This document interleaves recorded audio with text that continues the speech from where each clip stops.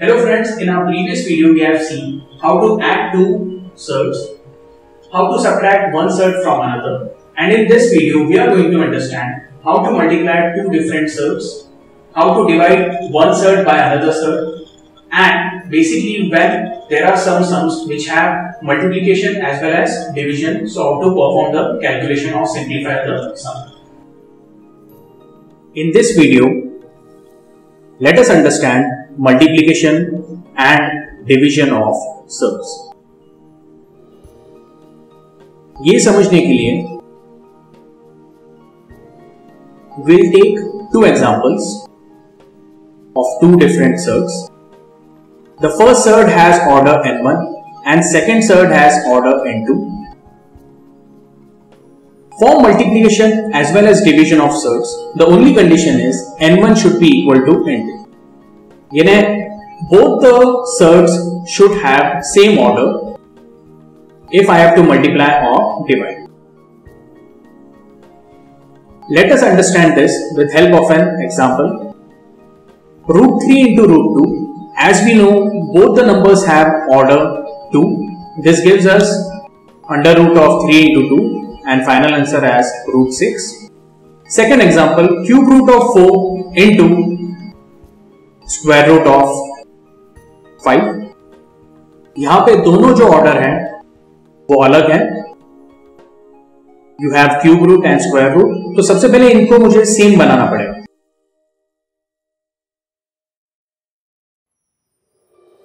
So to do this, there is a rule. If n1 is not equal to n2, take LCM of n1 and n2. So 3 and 2 का LCM 6 है. First, cube root of 4 में अगर 3 को 6 बनाना है तो मैं 3 को 2 से मल्टीप्लाई करूंगा, और अगर 3 को 2 से मल्टीप्लाई किया तो बैलेंस करने के लिए 4 बन जाएगा 4 स्क्वायर. सिमिलरली 2 को 6 बनाने के लिए 3 से मल्टीप्लाई करूंगा एंड 5 बन जाएगा 5 क्यूब.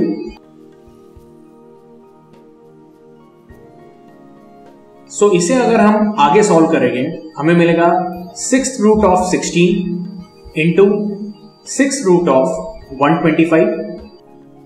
दोनों का ऑर्डर अभी सेम है तो हम इसे मल्टीप्लाई कर सकते हैं. The final answer will come 6th root of 16 into 125, which is 6th root of 2000.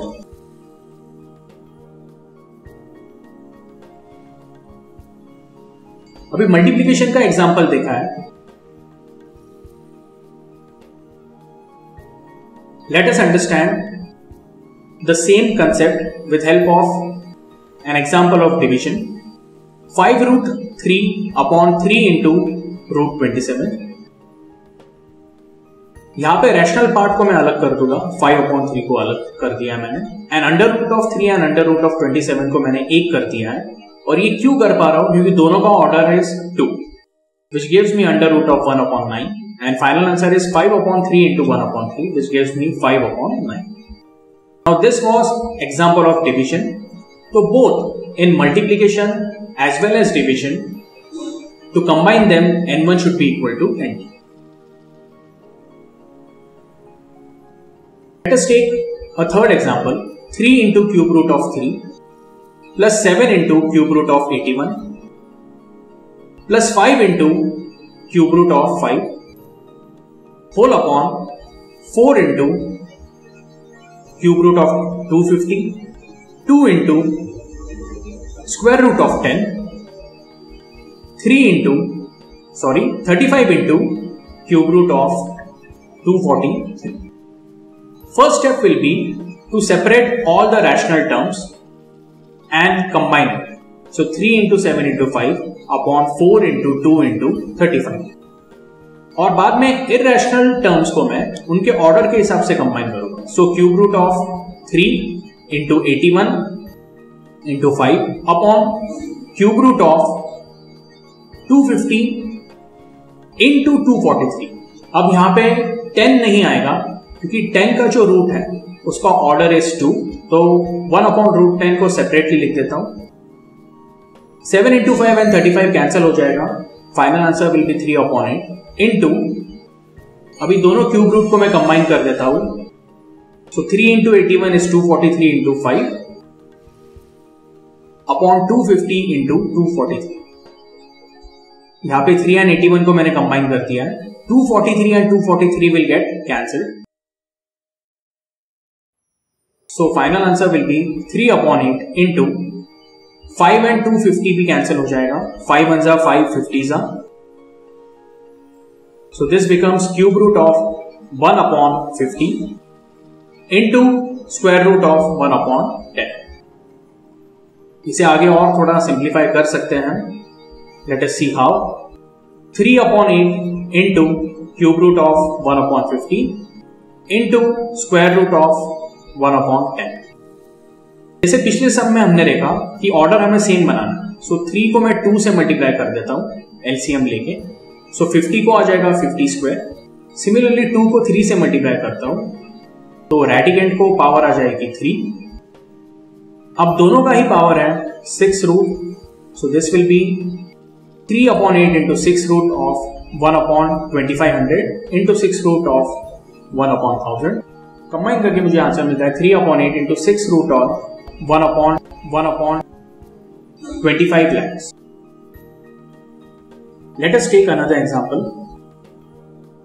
ये एग्जाम्पल थोड़ा अलग है, यहां पे है cube root of 27 into 4th root of 25। बहुत बार हम एलसीएम मेथड के लिए जाएंगे, लेकिन उसके पहले आप चेक कर लो क्या इसे मैं सॉल्व कर सकता हूं। क्यूब रूट ऑफ 27 को लिख सकते हैं हम cube root of 3 cube into 4th root of 25, which finally gives me answer 3 into 4th root of 25।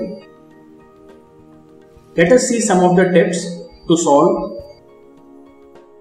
multiplication and division of surds। Surds which are having large numbers as radicand, इन्हें हम mix surd में divide कर सकते हैं या फिर smaller units में divide कर सकते हैं। फॉर एग्जाम्पल 6250 और स्क्वायर रूट ऑफ 6250 को मैं अंडर रूट 625 इंटू 10 लिख देता हूं, विच इज 25 रूट 10। और let us take another example, cube root of 243 को मैं लिख सकता हूं cube root of 27 into cube root of 9। यहां पे मैंने स्मॉलर यूनिट में सेपरेट कर लिया है, cube root of 27 is 3 into cube root of 9। Now let us see what is second tip. Second tip में हम सिर्फ इतना जानेंगे कि जो भी सर्ड्स के सेम ऑर्डर है उन्हें हमें कंबाइन करना है। तो एक कॉम्प्लेक्स एग्जांपल लेते हैं, cube root of 3 into cube root of 17 into square root of 5 into 4th root of 13 whole upon square root of 20 into 4th root of 26 into cube root of 27। यहां पे है cube root as well as square root and 4th root, तो इन्हें मैंने group में divide कर लिया है विद डिफरेंट सिंबल्स। जितने भी क्यूब रूट है उनको मैं एक साथ कंबाइन करता हूं, इससे मुझे मिलता है 3 into 17 upon 20 into 27 whole unit as और under cube root into 5 upon 20 which will come under square root into 4th root of 13 upon 26। अभी क्यूब रूट को अगर हमने सॉल्व किया अंदर या क्यूब रूट के नंबर को सॉल्व किया तो मुझे मिलता है cube root of 17 upon 180 into square root of 1 upon 4 into 4th root of 1 upon 2। 1 upon 4 का स्क्वायर रूट आता है 1 upon 2, तो उसको मैंने रैशनल पार्ट करके साइड में ले लिया एंड इसका जो फाइनल आंसर है मुझे कुछ इस तरह से दिखता है, half into cube root of 17 upon 180 into 4th root of half. सो ये हो गया rational and irrational। Thank you for watching this video, and if you have any doubt or any query, You can ask that in comment section. And please do subscribe to our channel and like our videos if you have enjoyed it. Thank you.